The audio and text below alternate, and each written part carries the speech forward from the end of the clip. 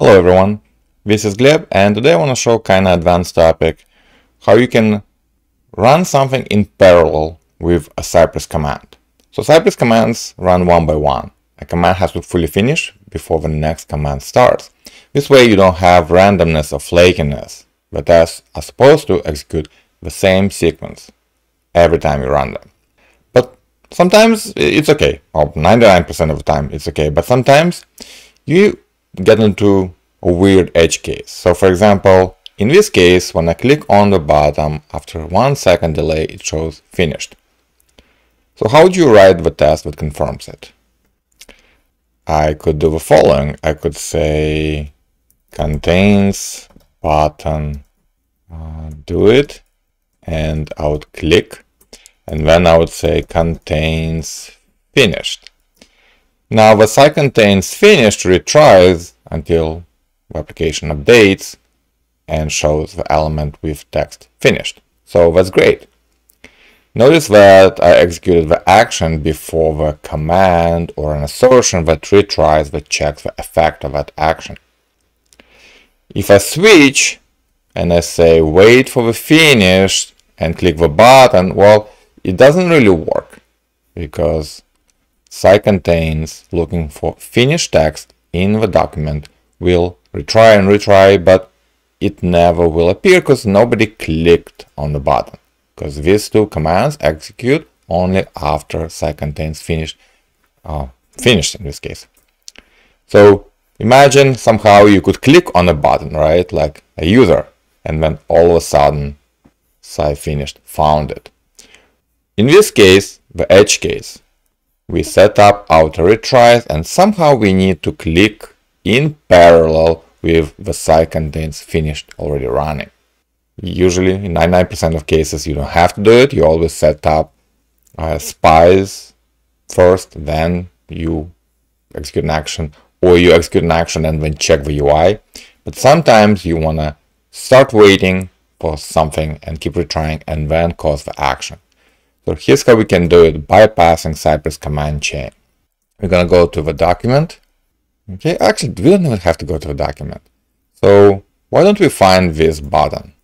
Okay, and instead of clicking on it, we pass it into a callback. So anytime you get something from the application, you pass it forward in Cypress. And then we'll start waiting for the finished text, and then since it's a jQuery object, we can trigger click, I believe. Let's check it out. Notice it worked. Okay, now we use a jQuery click. We could also trigger an event using JavaScript, but jQuery click worked just as well. In this case, what happened? So we got the button, okay, and you can add a couple of assertions like should, be visible and kind of be enabled and everything. But then this button gets right here. It's a jQuery object. And site contains runs, and it doesn't start waiting yet. It queues it up and then moves to the next statement. It hasn't started retrying yet. It just queued up site contains command. And then the button trigger click executes. Now this is a jQuery, it's synchronous operation. It immediately sends the click event. The site then finishes, and when Cypress knows I can start executing commands that are in my queue.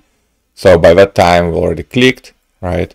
And we start waiting for the finished text. So site contains and the jQuery trigger execute, you can think, in parallel. Okay, so that's nice kind of thing to know.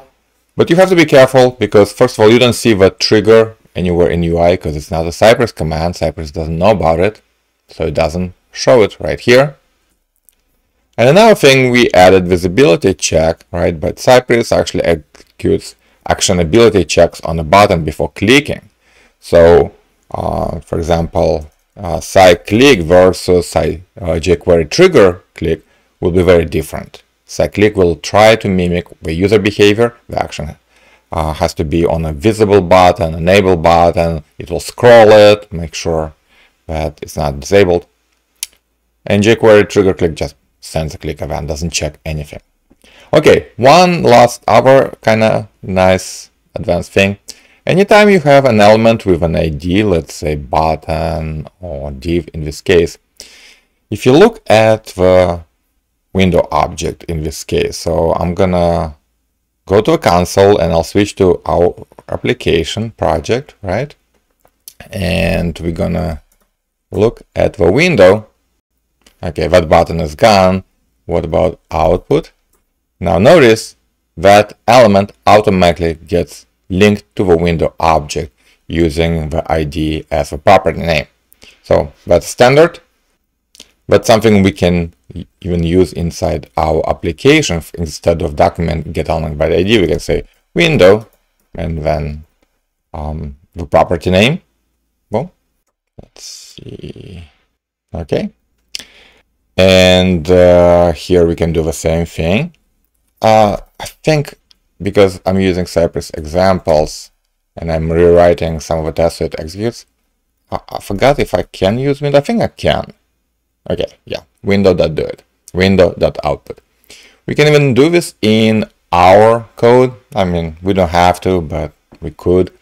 So instead of getting the button, we could say, give me the window of application, its property do it, and then we get the button jQuery object. The window.property returns HTML element, but Cypress automatically wraps those elements and makes jQuery object when it passes it from command to command. Alright, so that's kind of nice to know. So I'll link this example in my Cypress examples site in the description of this video.